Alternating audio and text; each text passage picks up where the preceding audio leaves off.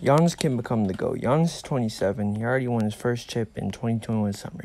He has the height, the athleticism, all the good genetics and all that, and build and all that good stuff.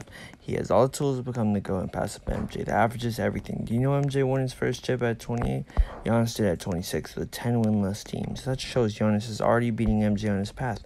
And yes, I know he probably won't go on a 2-3-P, but I said he could, not probably will. Just putting it in perspective, how he's already on track to beat him. Most legends have long streaks of losing before they get a couple of years where they get it locked in and legendary. All Giannis needs is a couple of those years, which I'm not saying he probably will. I just said he could, which he had all the tools to do. So even more than MJ, maybe just not a better team, more all-stars, but not a more built around complete team.